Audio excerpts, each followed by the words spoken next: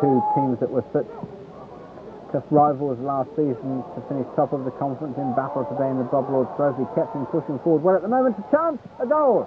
Yes. Brown, the scorer, and Kettering lead by a goal to nil. Free kick floated in, curled delightfully, and it's saved somewhat fortuitously by the goalkeeper. Came back off the post. Just relieved to get that one. And Kettering having to defend at the moment, and a save from Peter Gleasier, which gives me a chance perhaps just briefly to run through the side. Smith is 2, Ashby 3, Dean Martin 4, Downs is 5, 6 is Holden, 7 Wright, 8 is Stringfellow, McGee is number 9, Anton Thomas 10, and Phil Brown 11. Corner, that's a good effort, and it's in the back of the net. Nothing Gleasier could do about that, and Kidderminster back on level terms. And McGee has beaten the offside trap. In a good position, shoots. Oh, the goalkeeper's not done enough, and there it is. Ian Stringfellow puts Kettering back ahead.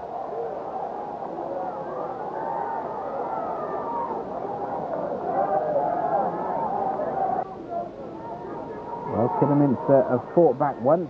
Can they do it again? That's a good-looking cross, and it wasn't far wide either.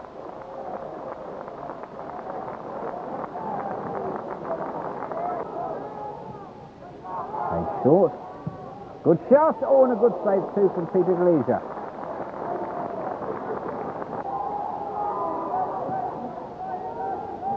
Headed away, but not a good header away. And the shot by Brown was saved comfortably in the end. Almost. Now it's with Martin. Good run by Martin in the box. Oh, the keeper's done well, but he couldn't hold on to it. And McGee increases the Poppers' lead. They now are ahead by 3 goals to 1. Dean Martin screaming for it. He's got it. He's beaten the defender. He's beaten the goalkeeper. And he scores.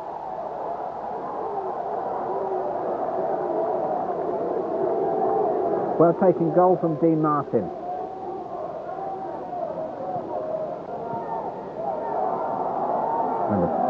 Poppers at the moment absolutely running riot in this match, and surely chance for another one. And is it going to go in? Well, off the line. Martin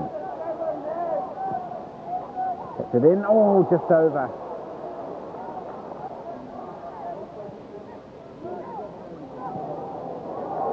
Brown, he's in some space. He looks up, checks where the keeper is, checks where the goal is, and puts the ball in the back of the net.